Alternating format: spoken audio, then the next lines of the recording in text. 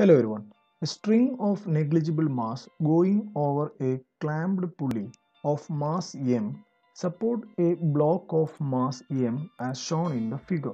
So this is the capital M and this is the small m, mass of the pulley and mass of the block.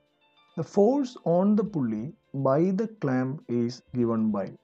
So we have to calculate here how much force is applied by this clamp. Okay, so this is the clamp given. The how much force is applied by this clamp on the pulley we have to calculate. So the force which acting on this block of mass m, that is vertically downward, there is a mg is acting, weight of the block.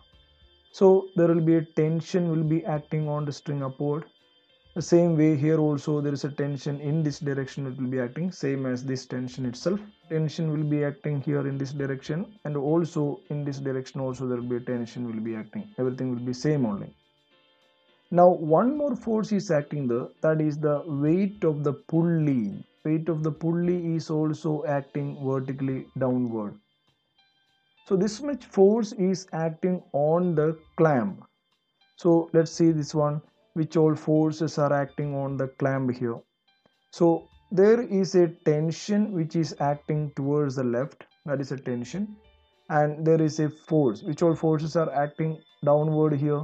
We can say that there is a weight due to capital M and due to small m. So we can write here small m plus capital M into G, that is a force acting vertically downward.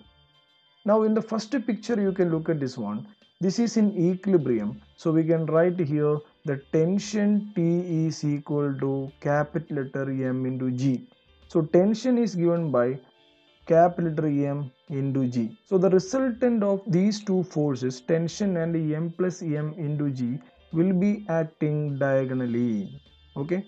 So if I say this is the resultant force, we can calculate here the resultant force R is equal to square root of tension square plus M plus M into G the whole square.